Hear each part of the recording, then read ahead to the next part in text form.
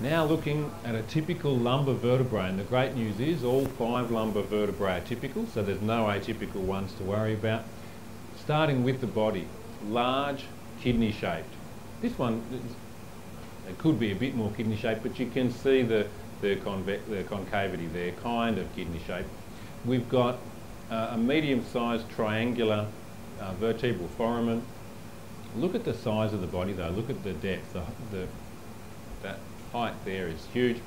Pedicle, transverse process, superior articular process with a facet, and then an inferior articular process here, again with a facet, and then a spinous process that's fairly tall, superior to inferior, not that long though, anterior to posterior, kind of blunt, tall spinous process there.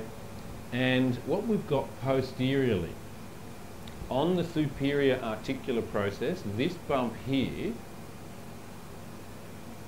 is a mammillary process. So that's the mammillary process there. And then this bump here, just to the side of it, so just lateral and inferior to the mammillary process, and it's kind of on the base of the transverse process. That bump there is the accessory process. Oh, there you go. You can see it standing out a bit more there. So that's the accessory process there on the transverse process. So those are the other features to look for that are specific to the lumbar region only.